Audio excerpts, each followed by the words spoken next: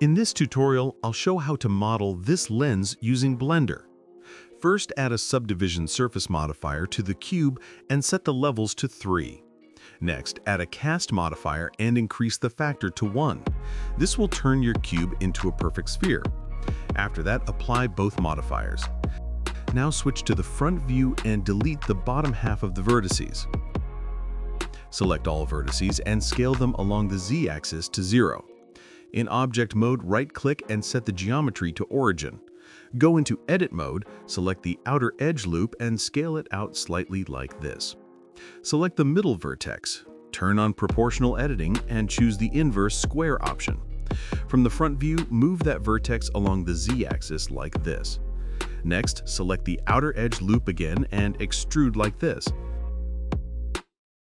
Then press F to fill the bottom with a face.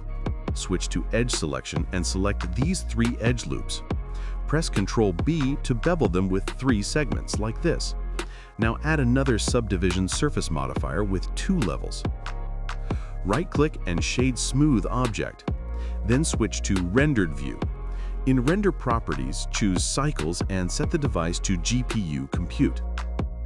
Lower the max samples for a faster preview. Now go to material properties, create a new material, and choose glass BSDF. Set the roughness to 0.02. In world properties, change the color to environment texture and load an HDRI for realistic lighting. If you want to hide the HDRI background, go to Render Properties, expand the Film section, and check Transparent. Finally, turn on Denoise for a clean, smooth render. Now our lens is ready. If you enjoyed this video, give a like and subscribe. So, see you next video. Thank you.